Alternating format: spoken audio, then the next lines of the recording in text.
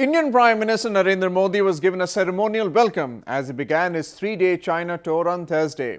The visit is seen as a move to cement bilateral ties between the two Asian giants, often seen as being pitted against each other in the race for dominance in the region. Indian Prime Minister Narendra Modi was welcomed by Provincial Governor Lu Qingjian in Xi'an, the capital of Shaanxi.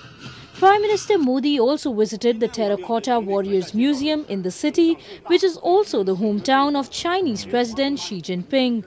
The Terracotta Army is a collection of sculptures depicting the armies of Qin Shi Huang, the first emperor of China.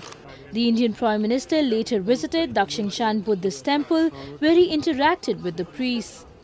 Built in around 290 AD, it is one of the oldest Buddhist temples in the world.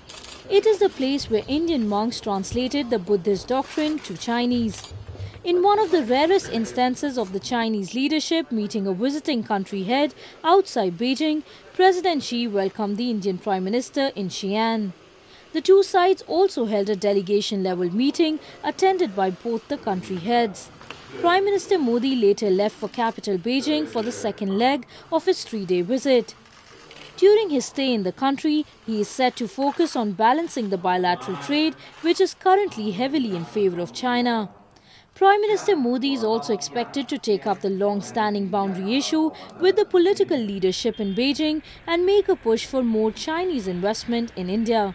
And since China had been graduating from low technology to medium technology, and China had become one of the major manufacturing centers in the world, so I think the visit is quite obvious from this point of view to make the Make in India policy successful.